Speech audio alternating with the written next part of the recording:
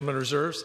The gentleman from Tennessee, recognized. Thank you, Mr. Speaker. At this time, I'd like to recognize the author of this bill, Congressman Anthony Gonzalez of Ohio, and I appreciate he's a new member, but it didn't take him long to jump into gear and to recognize a wrong and right that wrong. I yield 3 minutes.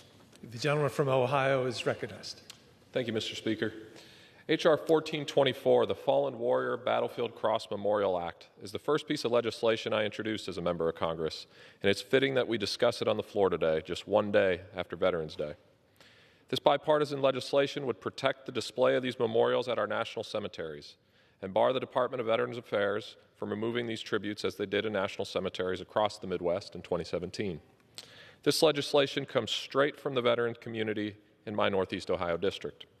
Over the past several years, Elton Boyer, the president of the Triple Nickel Honors Detachment, made this bill his mission as he worked to erect a Battlefield Cross Memorial at Ohio Western Reserve National Cemetery in Seville. He and the honors detachments at Western Reserve collected the spent brass from military funerals they oversaw at the cemetery with the goal of to someday melt them down and form them into a heartwarming tribute to the fallen warriors laid to rest. When battlefield memorials were removed from the cemetery in the fall of 2017, Elton's work was put at risk. Elton wrote my predecessor, Congressman Jim Renacci, for help, stating, "It has been said that the soldier's cross is a symbol for caring, honoring, and remembering. No one is left behind." Elton passed away last month. But I trust that he is looking upon this House today, proud of the vote we are about to take.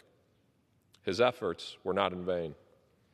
Battlefield Cross memorials stand in cemeteries across our nation as a tribute to the service of fallen soldiers who have given their lives for our country.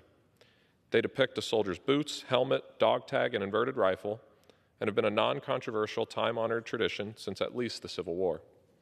As Strongsville, Ohio VFW Commander Tim Zavanchik told me, it's imperative that this custom continues to be displayed for as long as the sons and daughters of this nation are willing to give their lives in its defense. Michael Kuhn, a combat veteran from Massillon, Ohio, explained to me what this memorial means to him. The Battlefield Cross encapsulates so many of the most important things to a combat vet: the rifle, the boots, tags, and most of all, a fallen comrade. It's extremely important for us to have those things wrapped up in one memorial for us to kneel to, grieve with, and talk to our brothers in arms that have died the ultimate death in laying down their life for us and their country. As a combat vet, you relate to very little outside of that world and always feel like an outsider. Whenever you see that combat cross, it brings a somber, quiet feeling of peace for that moment that you have that direct line to your fallen comrade. I'd like to thank Chairman Takano and Ranking Member Rowe for bringing H.R. 1424 to the floor today and recognizing how important this legislation is to our veteran communities. I urge my colleagues to vote in support of the bill. Thank you, Mr. Speaker.